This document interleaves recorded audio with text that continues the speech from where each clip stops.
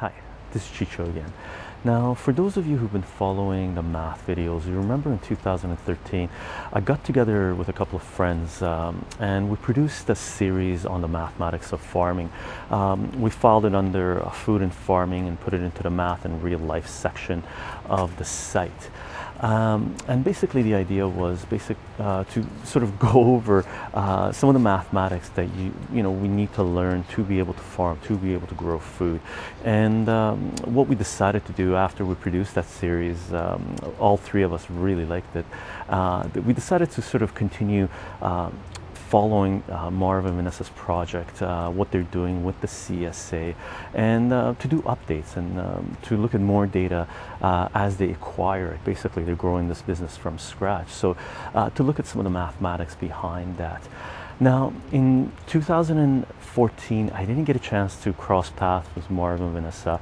They were really short on time, and I was running around getting really busy, and their stay in Vancouver was very short for 2014, so we just didn't end up crossing paths. So unfortunately, we didn't produce any videos for one season.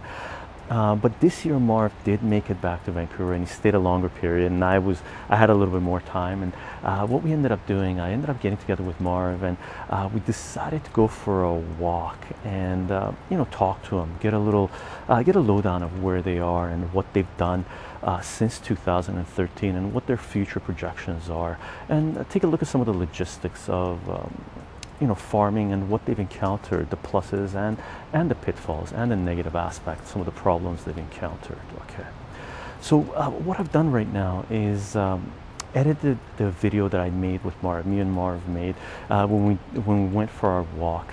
And I'm loading that video on as raw. And what we're going to do for 2015, as Marv sends me more data, more information, and I do my due diligence and research, and find out what it is exactly that he's talking about and what's involved in farming. What we're going to do is take some of that data and take chunks, snippets out of this raw interview and put them together and do basically what we did for 2013, make little short videos, little segments, and really specifically go into certain topics, just little snippets. And in the end, hopefully, I'm not sure how long this is going to take us, where me, Marv, and Vanessa are happy with what we've produced. We'll try to put together a package and a booklet and basically have a little mini course, introductory course for the mathematics of farming and, some of the things that you have to think about, okay? So right now, what you're going to see is just a raw interview of me and Marv just talking and, him getting me caught up with what they're doing and where they are. And for 2015, what's going to happen is, hopefully he'll send me some data and some pictures and some videos he's shot of the farm, and we'll put that stuff together and produce, set number 2 for mathematics of farming, for the math videos we're creating for food and farming. Okay, so this is the raw video you're about to see, and I guess I'll see you guys in the next video. Okay, bye for now. So last time we left you guys had 4 sections, and they were 60 by 70 feet, right? And they were all separate. And you had I forget how many clients you had at the time. Would have been about 30, I think, or 26, or I think 25 to 30 clients, and they were paying you guys $25 a week, and every week they were getting a variety of like up to 8 items, or minimum of 8 items of vegetables, and it would change during the season. So so you're eating always in season. Okay, and you guys were running. Your season was 16 weeks. Yeah. So we stuck with that. Well, you stuck with 16 weeks. Yeah. Okay, and you basically start your work off in the winter when you're taking in the greenhouse, and you built a greenhouse, and there's a fantastic video of them building the greenhouse. And what you told me this year, you have a bigger greenhouse going on right now. Yeah, we got a real one that isn't all built out of salvaged material, which is fine and good, but now this one's a little more professional. So it's steel ribs, and it's 48 by 20 feet, which is plenty of space. So we have 4 rows in there, and we had it full of tomatoes and And those are the places where you're growing the seedlings to a certain height and then planting them, yeah? Yeah. In this case, we were still growing in the old one because we hadn't put the new one up. Okay. So we were transporting the seedlings out to the field, but in the ground, we were growing tomatoes in the ground, out in the field where the greenhouse, where the new one is now. Okay, so this new greenhouse is substantially larger than what you guys had before. Yeah. And you mentioned one thing, you got subsidized, which is an awesome deal. Yeah, well, there's a plan that New Brunswick has that's to help beginning farmers sort of. It's called a season extension grant, and the idea is to promote longer seasons, more sustainable sort of. So there isn't as much import, so producers can have a longer season. So it covers everything from root cellars to greenhouses that you can get stuff in the ground earlier, or have storage crops later in the season. So whatever extends your season, you can give them a proposal, and they'll subsidize some of that. And that's being mainly because Canada. We're in Canada, by the way, and Canada gets certain parts of Canada, huge parts of Canada. We have a summer, we have a winter, and there's maybe 2-week transition of spring and fall. And the seasons are short. You're really dependent on the weather. Yeah, for example, we had frost in May. May 28th was our last frost, and September 15th or September 18th was our first frost. Wow. So that's usually there's a safe time. Like every zone, every growing zone has a sort of a average frost date, and you plan around that because there's certain things that just can't take. Seedlings can't take frost, for example. Yeah. As soon as frost hits, your plans are done. Yeah. Well, there's some things that can, like there's a lot of, like kale, for example, does really well in the frost. Yeah. It grows here in the winter as well. Yeah. In Vancouver, we're in Vancouver right now, so the season here is much longer.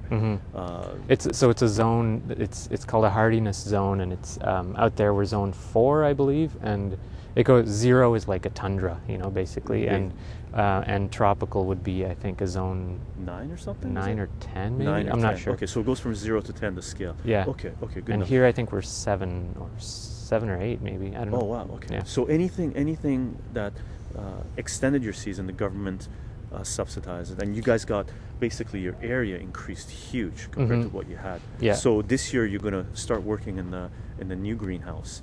Yep. And you needed that because you've from what Mark showed me, they've really extended the area that they're growing now. You were 4 lots, 4 sections, 60 by 50 feet, and what you've done, you've connected those sections, and you've started some other sections. Yeah. Correct. Yeah. So should we draw this out for them just to do a layout? And then what we're going to do is Mara's going to show us, they're doing crop rotation and stuff. So we'll talk a little bit about this. Just get a quick little lowdown of what's going on with them. And what we're going to do, we got sticks. So we got sticks. So Mara's going to just basically lay it out for us and let us know what the work area is. So, yeah, the original squares would have been. There would have been. That. So what they've done here, let me show you this thing. I'm not sure if you'll see it, but I'll post it up on the thing. So what they've done is the squares that they had, there were 4 squares here, and they've joined them together and made a rectangle. Okay. So let's take this as the rectangle. This whole thing. That would have been all tilled up. So this was a hay field originally. In 2011 we came and it was all hay. Okay. And we essentially started with one of those squares in 2011. So layout is like this, and then you have one section here. So there's another section here. Yep. And then you got 2 big sections here now. Yep. So this one would technically have been over there, but for the purpose of framing things, we'll put it here. Yeah, and when you add these up, I sort of calculated roughly. That's why I did these squares here, just for a scale. So it does come out to just over an acre. I think an acre would be, like an acre of cultivated land. So you got acre of crops that you're planting, cultivated. Yeah. Okay, cool. because last time when we talked, you had 0.4 acres. Yeah, quite a bit less. The number was 0.4 acres. All 4 sections together was total 0.4 acres. Now you're up to a full acre of crops that you're planting. And how come you expanded? Why did you grow? The idea was basically we're chasing higher ground. It's a flat field. Like when you look at it, it looks flat. But what we've seen from these like big weather events that sort of are coming at higher frequencies is that there are lower areas that tend to flood a lot more. And flooding, we do have other ways to deal with it. Like we can do raised beds, which kind of elevate the soil. How far are you raising them?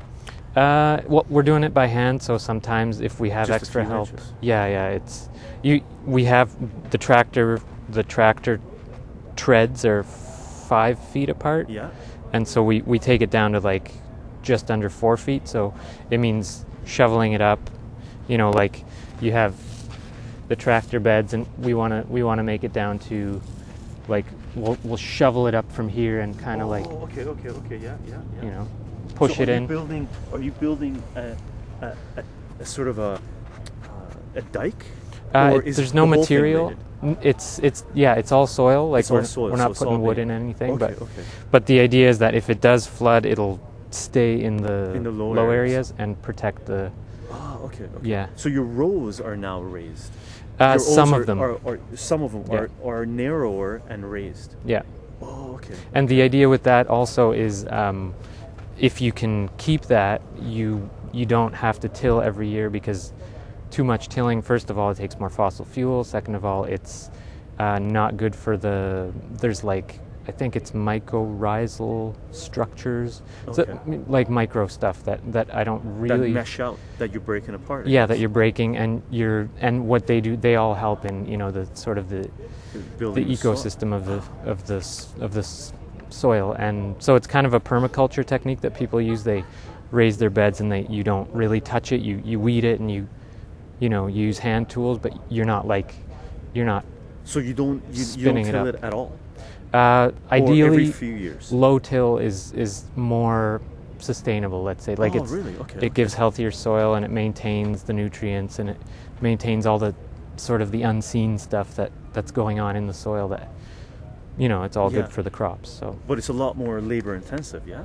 yeah. It's a lot more labor intensive. Yeah, it's not on a large scale. Like you would need. There are things that you can get a bed shaper, for example, for a tractor, or you can get a lot of small farms would have a walk behind tiller, which is they make really good, efficient walk behind tillers that will raise your beds and make narrower beds. Okay. Okay. So that's an option that we're looking at as well. And I guess one of the reasons that you went from basically this and a little bit here, you extended this one as well, I think, yeah? Yeah. We had. This is where our new greenhouse is. Oh, that's where you put the new greenhouse. Yeah. Okay. We got it's supposed to be a movable greenhouse, so it's on runners. Oh, we okay. built wooden runners.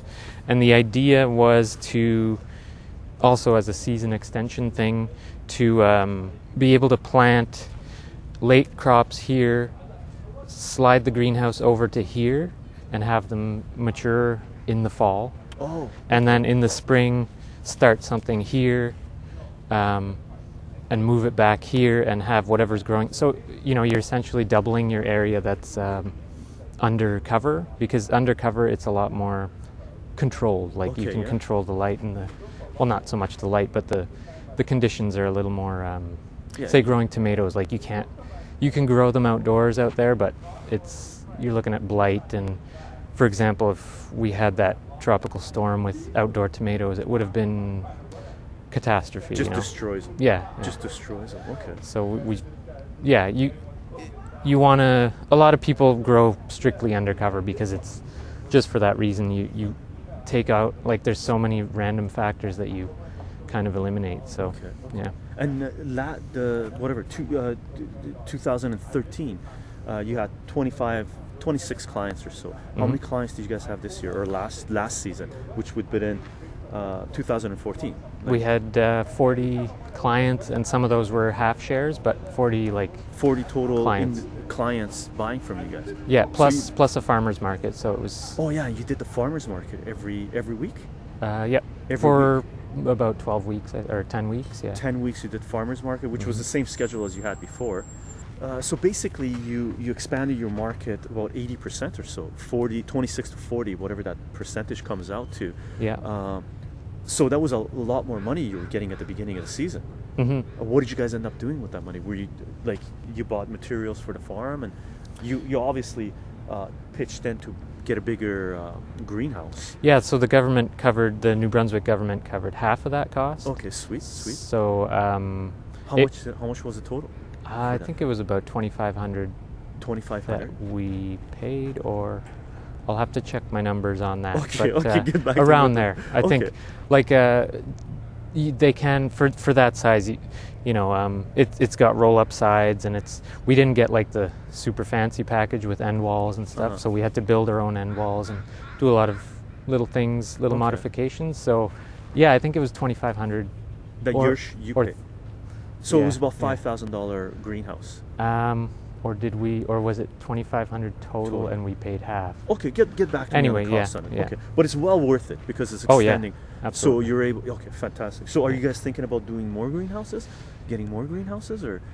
There's an option of doing it's called a caterpillar tunnel, which is it's steel conduit tubing, like round 1 inch or something, and it's curved. It's not quite as big as, it's not 20 feet wide. Okay. But you can go long. You can go up to 300 feet long. Oh, I think I've seen them around here. But it's arched. It's domed. arched, yeah.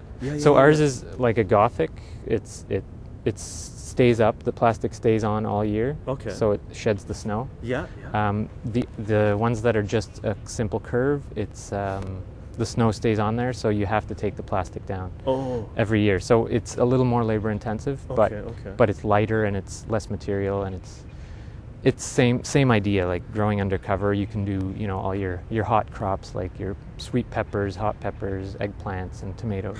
You start off there. Okay. Yeah. And then is this 1 hectare? You said 1 hectare or 1 acre? Acre. 1 acre. So 1 acre you're working with, and that's sufficient to supply 40 clients for the CSA.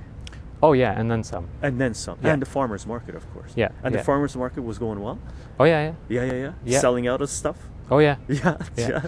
We kind of have the luxury that we're most of the season there we're the only vegetable producer. Oh wow, in the farmers market. Yeah, which is, it's not a farmers market, it's a city market. Yeah. Lots of crafts and jewelry, and people go there. There's a breakfast, and so and it's a really old crowd. Like it's average age would be probably 60, like late 50s, 60. Late 50s. So not the same kind of food consciousness that you would see in larger cities, where people are like, oh, local food. It's still kind of, people are like, why are you charging this much for carrots when I can go to the store? And a lot of education, a lot of like, this is what this means. This is how, these are our practices. We don't use chemicals and this kind of thing. But word of mouth is getting out. Obviously, if you're getting more clients coming in, you're selling out of stuff. Mm-hmm. Okay. And then what's the population density that you're supplying to? Like, are you near a big city? Like, how many people in the area accessible to you? Like, do you know? Like, are we talking 100,000 people, 500,000 people in your area? No, not even close. Not even close. No. If you look at a map of New Brunswick, which I can send you a little graphic, we're on the northeast. There's it's called the Acadian Peninsula. Okay. And the largest city would be probably it's a town. It's called Tracadie. That's where we go to market. Okay. And I think it's about 5,000 people. That's it? Yeah, and the town close to where we grow, which is 30 minutes to the south, is called Neguac, and it's 1,200 people.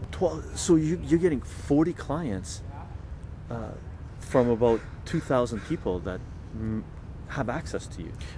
They're from other communities, but we have like sort of depots so they pick up at the farm on Thursday, or the other half picks up at the market on a Saturday. Okay. So between those two, and there's plenty more demand, like, because there's not a lot of competition, let's say. There's not really the people that do want local organic food. There's nowhere to get it unless you drive, say, to Moncton, which is 2 hours south. Okay. So so we could definitely expand if we had, like, say, if we would hire employees, for sure. So it's just you and Vanessa basically doing this right now? And Vanessa just she got a full-time job mid-season, so that was this was a kind of a weird season because it kind of fell on me, and then we did sign up with an organization called HelpX, which is kind of like woofing, if you know, willing workers on organic farms. On websites you can go online and decide to join a farm. Yeah. And basically people come there and apprentice with you guys. Or even less formal than that, like just they drop by for a week and help you. But we have a profile that writes up exactly what you can expect, kind of like, you'll be staying at a guest house, a small guest shack that I built that is like no running water, and you got to, crap in the woods. And, but there's shower, like we have access to a shower. Okay. But people kind of go for a more of... But do you pay them, or no? They're just there to learn. We feed them. You feed them. 3 meals a day. Board. So rough room and board, and they do a little bit of work and learn about farming and stuff like that. Yeah, quite a bit of work. Like, I mean, and a lot of it is not that hard. Like, and it just goes faster when you have more people. Like weeding or whatever it is. Weeding especially, or monotonous things that even planting out sometimes takes just a lot longer. So how's the growing going? What were you guys doing in each one of these sections? How were you treating this? So every year we prepare the soil, like we till it and we feed it with compost. We also started using crab meal, which is I don't know if maybe last year we were doing that as well. It's a byproduct of the there's a large fishing industry out there. Yeah, you mentioned that when we did the interview, the talk before. You mentioned you were getting a little bit from the fish, the factory, and you were getting a little bit of from the peat moss or something like this. Yeah, as well. As well. Okay. The crab meal is good because we have a local supplier that's they ship it to Japan.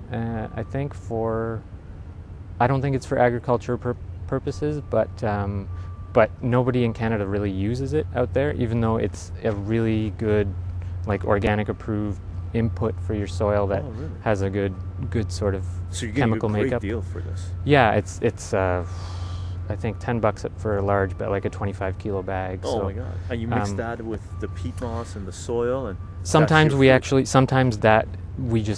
scatter it on, and it's like a powder. It's compost is quite heavy you need a lot of shoveling, or we have a tractor bucket, but we'd rather with the crab meal you can kind of just sprinkle it on. Or so is it dry or is it wet? It's dry. It's dry, like fish food kind of. Oh, like fish food. Oh, okay. Really stinky, but really, but whatever, the plants like it. Right? Yeah. Okay.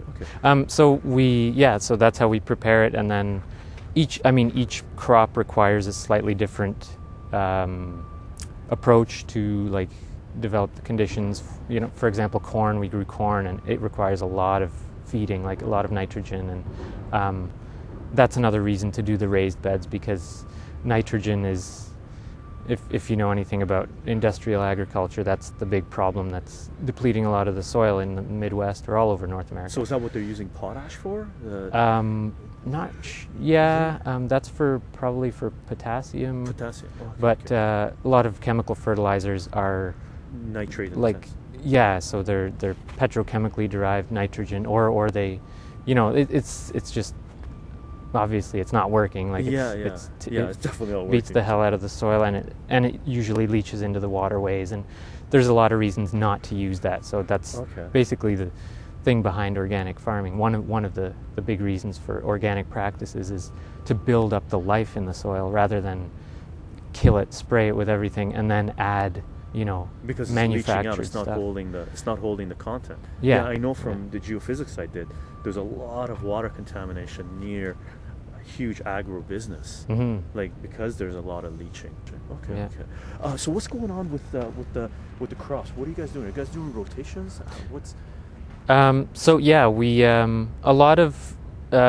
We decided to do large squares here. Okay. We figured we'll do it this year, and even if some of it rests a year, it can be okay if we we'll eventually use it, kind of thing, or we'll it makes sense to rotate your crops because certain, for example, insects can stay in the soil over winter, and they pick a certain crop, like cucumber beetles or potato beetles. The Colorado potato beetle is a large problem that most organic growers, even conventional growers, have. But when you rotate crops, so we grew quite a bit here. We had about 20 rows here, and you don't necessarily want to plant the same thing in the same place every year because, like I said, the bugs. Okay. Also because certain nutrient balances. There are certain types of plants that grow better after. Some plants are what's called nitrogen fixers, which dandelions, I think, are nitrogen fixers. A lot of things that are considered weeds are actually fixers. Quite good. Okay. And so, in addition to the rotation, we started doing some cover crop. For example, this whole area, which we grew in the year before, or in 2012 and 2013. We covered with oats. We got a bag of oats, like seed oats, and spread it with a hopper or with like a lawn seeder. Okay. And what a cover crop does is it acts as like, how would I explain it? Like it's what's called like a green manure. So it takes the nutrients and it puts it into the plant. You let the plant stay there, so we don't use the oats. We don't have. You don't harvest. It's you need machinery for that. Like you can do it by hand, but on a large scale, it's like you have to crack each individual kernel. We like oats. We eat oats, but it's not that much. And but it's really good for the soil because you leave the nutrients are in the plants. You let them die, and they fall back in. And essentially, instead of composting, that's what it is. Yeah. And also it suppresses other weeds because you pick crops that grow fast, for example, clover or buckwheat or alfalfa. They grow fast and they're a competition for the weeds. So you're keeping the good plants growing and the weeds kind of don't have as much of a chance. So they grow slower than the oats and stuff. So oats and whatever it is, it grows faster than the weeds. Okay, okay, cool. So for these things, for example, you planted cucumbers here. Mm-hmm. So next season you're going to plant cucumbers somewhere else. Yeah. And the bugs don't find their way there. Most of them die off. Ideally they wouldn't, but they do. They do. Bugs but always a smaller find percentage. Like you're not dealing with 100% of the bugs that have slept. Yeah, that's right. That are hibernating there. Right? Yeah. So the smart ones make their way to the new crop. But it depends also on a lot of things like timing. When did you plant it, and if you. With the rotations, you really have to. It's a long term. It's maybe a five-year rotation you do. So eventually your potatoes are a really important one to rotate. For example, they may end up in 5 years in the same area, but this is something that we're, it's not super high on our priority list, but it's something that you have to plan ahead well in advance. So if you have something tilled. And you sort of maintain it just by maybe giving it a till in the fall and a cover crop. Okay.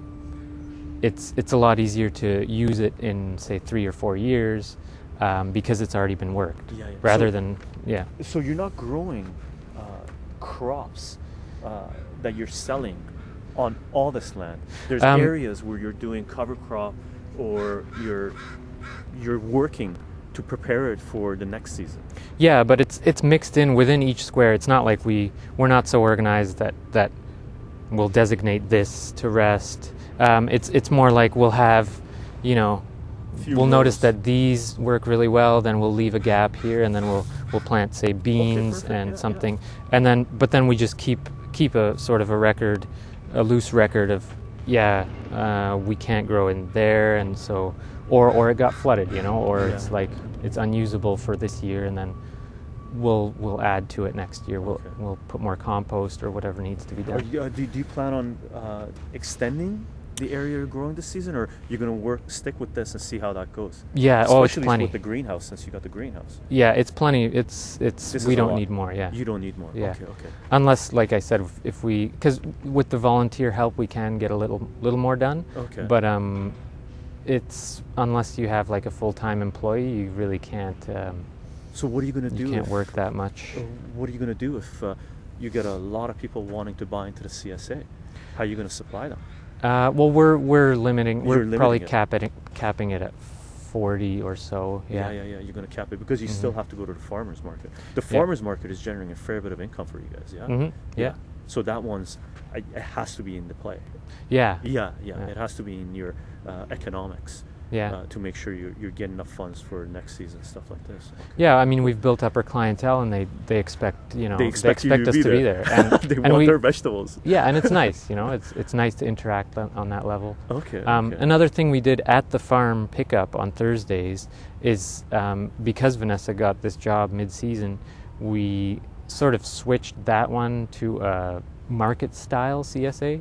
So they prepaid. They paid a lump sum, but we gave them a little more choice to alleviate kind of the stresses for us of having enough for the market, for the other CSA customers. But it was just a trial run to see, okay, like if we give them this much choice, who will buy what, And so you do a sort of market test to see what people want. Yeah. Oh, okay. And it's been interesting. Some people, they just, that were customers the year before, that they, for example, didn't buy something that we were giving them already for a year, or for a season, and it made us think, like, what were they doing with it? They don't eat it. So now it's kind of, I don't know, a lot of it is people are used to a certain shopping experience, and this is new for a lot of people. So do you give people a list? Do you have a grocery list of people checking off, like a restaurant, like a menu? They get there. Yeah, there's a list of what we have this week, and it's not in advance. It's not in advance. No, we'll tell them, okay, next week we'll probably have this, because we look at the field and we know what we have. And, but we'll say we might not have enough of this. So if you really like beans, they're a really hot seller there. Like yellow beans people love them. It's part of a traditional dish. Nice. And I like yellow beans. Yeah, me too. Yeah. They're delicious. But we're always like, okay, get here early, because they sell out. They'll sell out. So and there's certain limits. Like we want everyone to have like carrots and peas and stuff and things that we grow pretty well, I think. And we want everyone to have still a variety. But this is kind of like it's less formal. It's not like, here's your share with everything in it. You have to take all of it. Okay. It's kind of like flexibility. That's good. Yeah, a little more flexibility. Okay. So how did your finances work this year? You guys, or last season, it was good enough to cover your expenses, and for you guys to expand, obviously. Mm-hmm. And you made some adjustments to what you're going to do this season coming up. It's finances. Yeah, it covers it. I mean, we're in a sort of a unique situation where we're not paying rent for the land. We have free use of the land. We have a tractor at our disposal that we really just have to gas up, which is, and it's not. I mean, it's fairly efficient. Like it's nothing close to what a bigger farm would have. It's just old school, like tractor that. It's not a bad. It's a good tractor. A fairly big John Deere. Vanessa's dad is a mechanic, and he loves fixing things, machines. She loves big machines. Good. It's too big for us, but I'm not complaining. I learned to drive it, and as much as I don't like the smell of it, the alternative of digging each row by hand would be like a cow. Impossible. I mean, we could have workhorses, but hard. You got to feed them. You got to feed them. You got to take care of them in the winter and stuff like that. It isn't. There is a guy that was offering us a horse, actually. Oh, wow. Because this is all hay. So he said, you got a field of hay. Just fence it in. And we said, thought about doing that, fencing off an area and letting people graze, bring their animals to graze and stuff. Yeah. Is there demand for that? There would be demand for maybe a cow or a pig. That's the total area it would take. I'm not sure. I don't know much about livestock and stuff, but there isn't that much. How how should I say it, like a tradition of raising animals around there. It's Okay. lumber and fishing basically. Oh, okay. That's, yeah. So we do know a cattle farmer that he grows all his own grain, and he's old school, and he's good. But oh, that's nice. Foghorn. Foghorn, yeah. It's foggy here in Vancouver right now, so you can see the sun sort of disappearing and getting darker. And it's nice. chilly. It's winter. It's January right now in Vancouver, but it's for January. Rest of Canada's frozen. Vancouver, we're sitting at around, I don't know what it is, 8 degrees probably or something, Yeah. 8 or 6 degrees, and fantastic weather. We've had, I think it was it's been like minus 20, 30, but even in November we had like, You're well below. cold weather, yeah. Yeah. So the winters where you guys are is like freezing. It's super cool. Okay. Is there anything else that, you're going to send me a lot of info. So Marv has agreed to send me some info, and hopefully I'll get a chance to put some videos together and go through some of the mathematics of what they're doing, and we'll take a look at this, and maybe the farm layout, the sections, and figure out what they've been growing and how they've been rotating and what their yield has been, and some of the economics of it. Right? Is it feasible to do something like this on a personal level? You guys love it. You're growing amazing food that's keeping you fairly healthy because you're getting a lot of nutrients. That's one of the things about economics. It's not just how much money you're getting back from what you're producing, but is that worth keeping you healthy so you don't have extra costs to, maintain your health? Yeah. Right? Oh, absolutely. It's all outdoor work. Some of it's a little bit, hard on the knees and the back, but I wouldn't trade it for an office job where I have to get a gym membership to stay in shape. Yeah. And that's the thing in the cities in Canada anyway, because the winters are pretty harsh here, or they could be pretty harsh here. The outdoor work activities reduce a lot for a lot of people. So people end up, if you're active, when you're coming out of the winters, you have to sort of take it easy, slowly get into more active physical stuff, because you end up having a lot of injuries come spring. I know this from personal experience as well. You're all gung-ho when the sun's shining a little bit warmer to go out there and do your thing, and you might hurt yourself, so there's a transition out and transition in, and there's a lot of hibernation. We're like bears here in Canada. We do hibernations in the winter and eat a lot and grow a little fat and wear it off in the spring and stuff like this. So and hopefully we're eating good food, right? Because we need the nutrients and stuff, the minerals from the soil. But with this as well, it's seasonal work, and winter is definitely we go until November when we're really there's a lot of maintenance work at the end of the season to prepare the soil, like for example to mulch or certain things like garlic over winters you have to mulch it, and other things that you have to consider so that it's kind of hibernates well, and then that it's ready to work in the spring, if depending on what kind of spring it is. It might be a late spring and you don't have time to do the prep work. So but again, it's seasonal work, so you do have to find kind of ways to maintain some kind of activity. So in the winter you're here because right now the amount of work you have to do on the farm is minimal.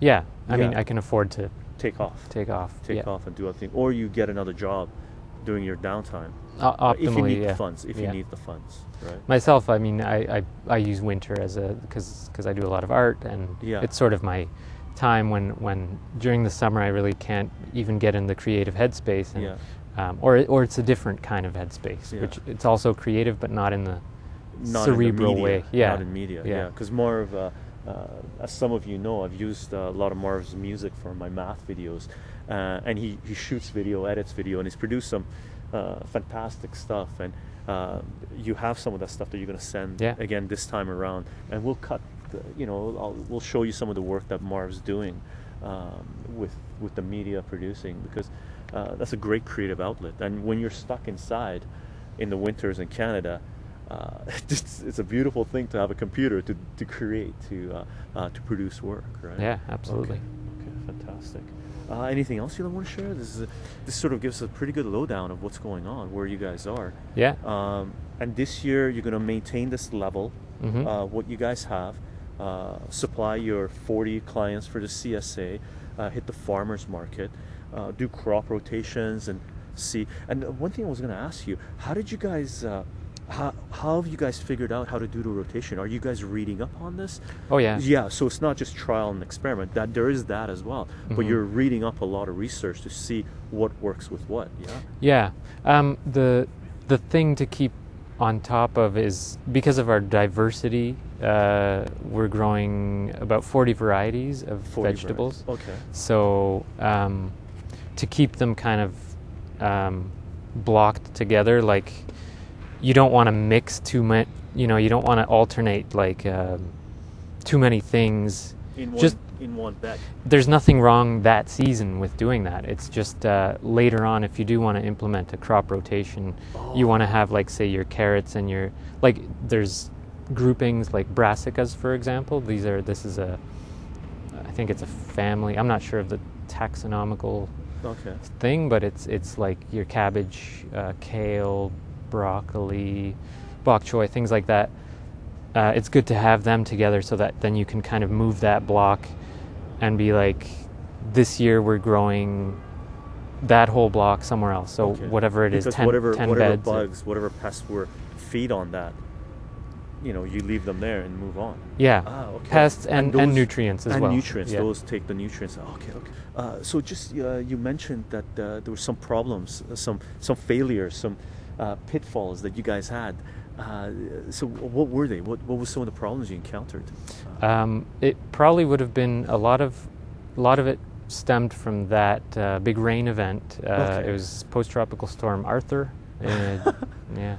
It was a hurricane, and then it was downgraded, but that hit us in June, and so as a result, we think that a lot of the nutrients of the plants that we had just kind of fed with compost were probably just leached out, just sort of drained washed out away. Okay.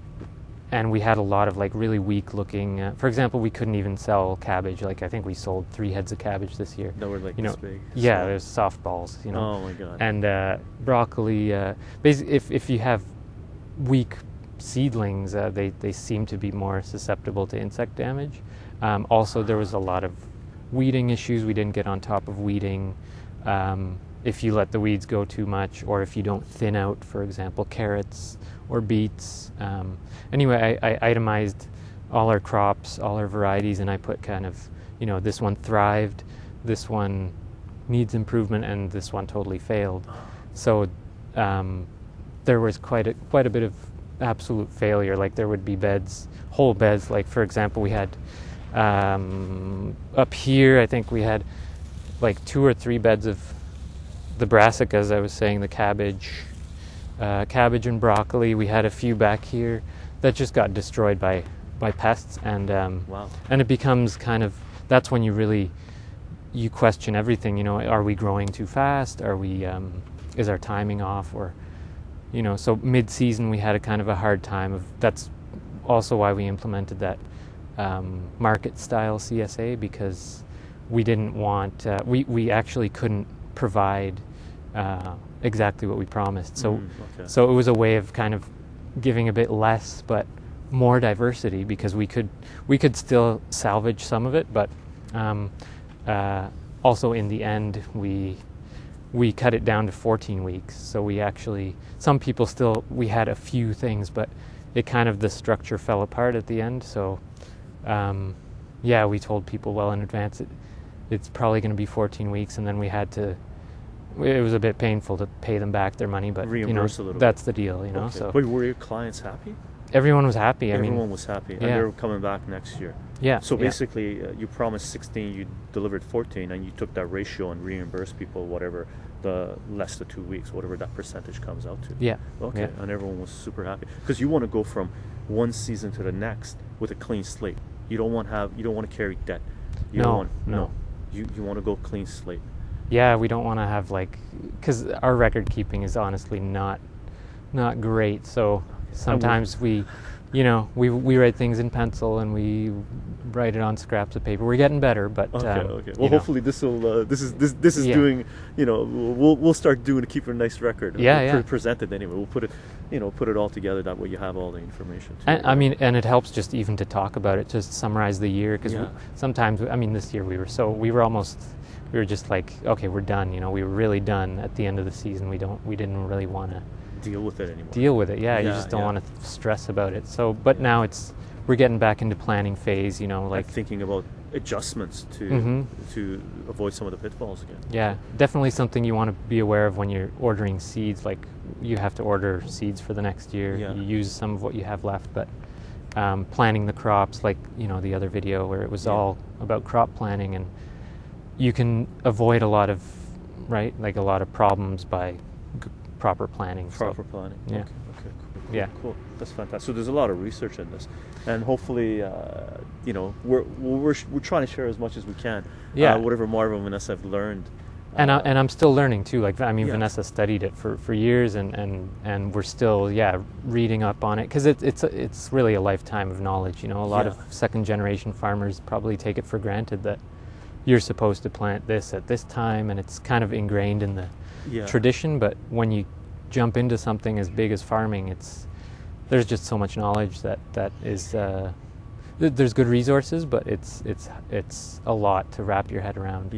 Ideally, education system should be set up where of apprenticeship. There should be some kind of apprenticeship in farms where you go there every year if you really want to get into growing food, where you get an idea of what's required to do something, because there's an easy way to do something and a hard way to do something, and the wrong way to do something, right? Okay. I would think even just something as simple as, for kids to see the progress of, from seed to germination to, caring for a plant, and just that the amount of it doesn't take a lot of vigilance. It does its own thing, but as long as you're there to see it and know the stages of it, you automatically understand it. You don't really, that you get an understanding that's beyond, food is in the supermarket, or I don't like vegetables. It's like you have to like vegetables after that. You have to be like, this is amazing, it took power from the sun, and there's a lot of beautiful things that you learn along the way that are just amazing. As much as you can try to manage it, it does grow on its own, and a lot of weeds come up, and nature will sort itself out, basically. So that's great to just see that year after year, and kind of try and optimize things, but you can't really push too hard. You can't really force things, otherwise then you start growing under laboratory conditions, right? And then that's not farming. We're not at war with nature. We should be working in harmony with nature, right? Okay. So thanks a lot, Marv. Thank you. Appreciated. We'll come back to them and do updates whenever they come to Vancouver. We'll touch base with them and see what they're doing. Sure. Okay.